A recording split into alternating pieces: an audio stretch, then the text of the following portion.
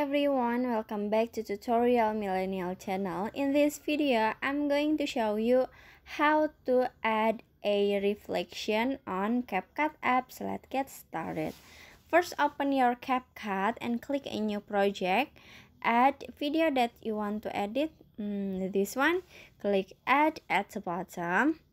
Now I will show you, this is the original video like this, but in here in this video I wanna add a reflection effect. So you just click on the effect at the bottom in here, click on it and click body effect. Click on body effect, and at the menu you can swipe until you can see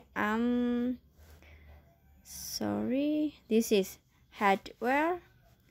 Click on hardware, and in here you can swipe until you can see a reflection.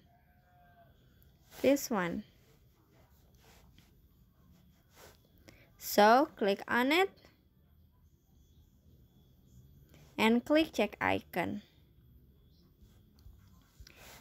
Like this. And in here you can adjust the effect, so just click on the adjust at the bottom.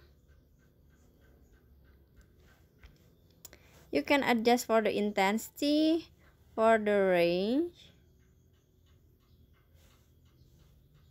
like this, and for the color.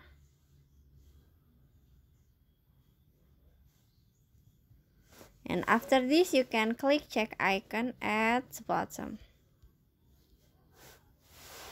And finish. So that's how to add a reflection effect on CapCut apps.